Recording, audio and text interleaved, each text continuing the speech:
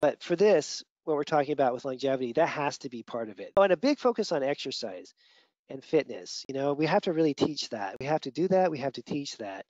Um, and I shied away from teaching exercise, but we're going to go full on into it in this course. And I guess a couple of things about exercise. One is that we're all doing it. You're doing it, I'm doing it, we have to be doing it ourselves. And then secondly, that we can know enough about exercise and prescribing exercise to look at labs and make recommendations based on what kind of fitness levels we want to achieve.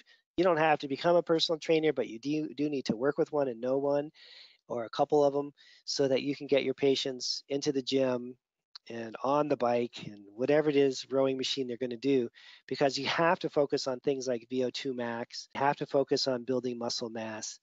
Those are non-negotiables because those are really the pillars of mitochondrial strength, which is the pillar of living a long time. But for this, what we're talking about with longevity, that has to be part of it. It has to be really the centerpiece of it is fitness.